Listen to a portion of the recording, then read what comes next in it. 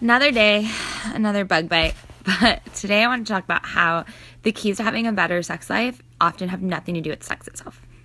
So much of the time, the narrative around improving your sex life is know the right technique or the stroke or position and just change it up this way.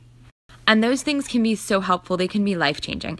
If you struggle to orgasm, sometimes it really is just about finding the right position or stroke or technique.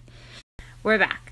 So, to recap, techniques can be life-changing, but more often than not, it's other stuff that you need to work on in order to improve your sex life. Stuff like your stress levels, how you feel about your body, how you feel about your relationship, your expectations about what should and should not be okay for sex.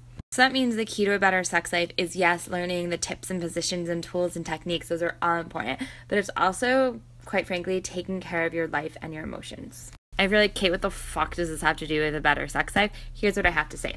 Having great sex is about doing all of the things that feel yummy and delicious and taking away the things that don't feel like that. And then one more layer to that is that it's also dismantling these ideas and expectations of what should and shouldn't be based on your reality.